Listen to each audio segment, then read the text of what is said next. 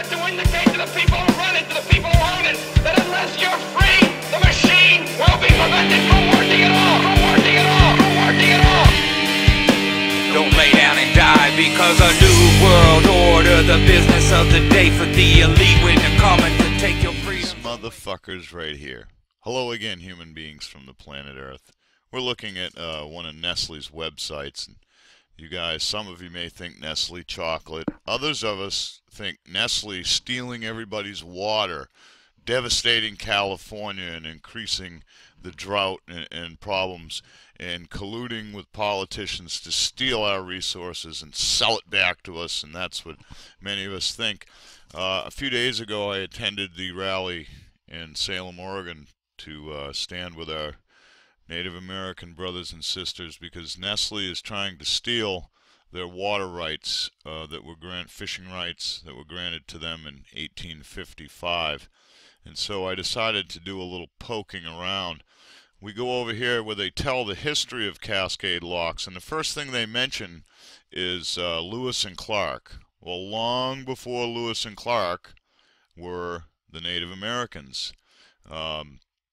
who fished in the land. The fisher people, and as you know, Native Americans treat the land with respect and dignity. This is life itself.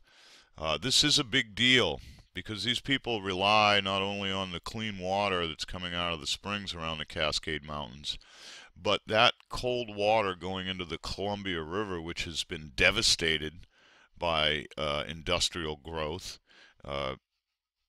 It will be even more devastated if those cool waters stop flowing into the Columbia River. The salmon are going to die. They're already dying because of pollutants and the water temperature rising and fungus is growing and all that stuff, but it's going to get worse when Nestle starts pulling all of their water out.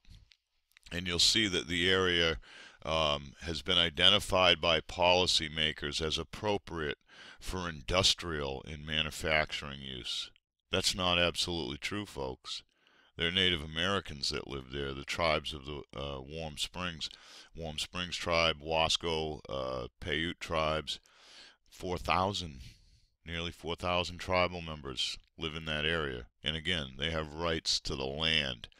Let's see here. I had some more stuff for you, some more rhetoric. Now, I want you to notice that Nestle boasts here that they're helping the community and doing all these things that are good, right? They're going to come in and take your water, but they're going to do all these things, and look at how they've contributed to the area. Oh yeah, all this money they're spending. Notice that none of this has anything to do with the Native Americans.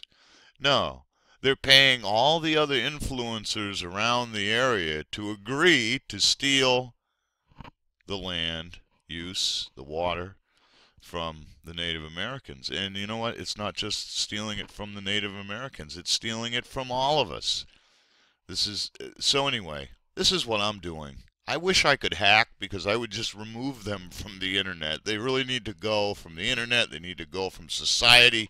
They need to be shut down. We need to boycott. Don't use any Nestle products. Research to see what products. Arrowhead is one of their water names. There's probably others.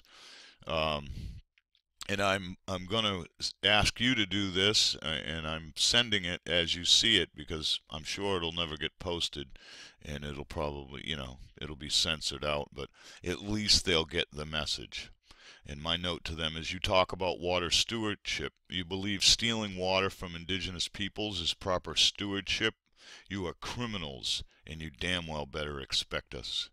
And I know that they need to expect us because approximately 80 people showed up to the rally in Salem, and it was humbling to hear the speaker say that it was historic because normally the Native Americans have to fight by themselves to maintain their rights and agreements with the federal government.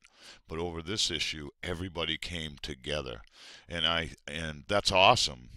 And I think the Native Americans are starting to see that we are coming together. Nestle's starting to see we're coming together. Everybody, your own government, is seeing that we're coming together. It's not just because of the water. It's because of the era of time that we live in. Some hearts are closing, some minds are closing, and others are waking up.